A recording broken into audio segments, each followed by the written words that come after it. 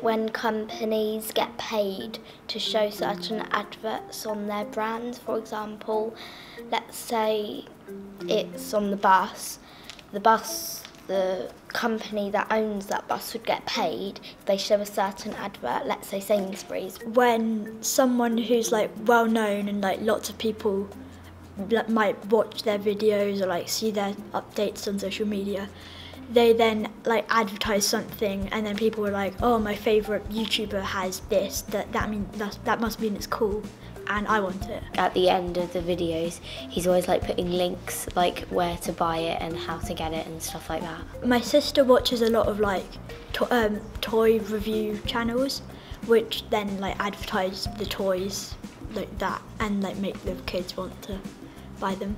You can see when they're enjoying a game or they're going way over the top. They're just like acting like it's the most amazing thing on the world when actually it's just a game.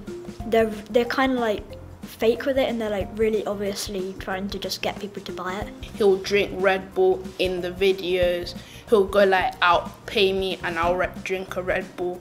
So it's never like he's ever advertised another brand. I find it most annoying when they're advertising like something that has nothing to do with their videos that they're posting. There's no way that if they don't pay him, because then if someone, Red Bull told me that we don't pay Ninja to do that, I think then I would stop watching him and say that he's insane. One of the videos I watched, they actually had like paid promotion on the side. The download now is just so big and it actually bounces. I don't particularly think that a lot of the time people actually buy the products that they advertise, because a lot of the time people are just there to watch the video. They don't really care about what it's sponsored by.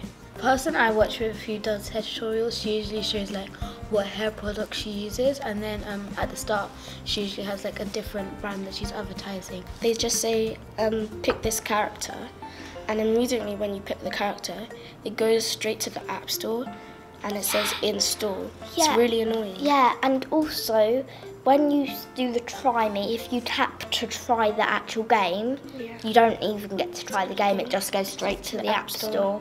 And it's like, that's basically false advertising, it's lying to you.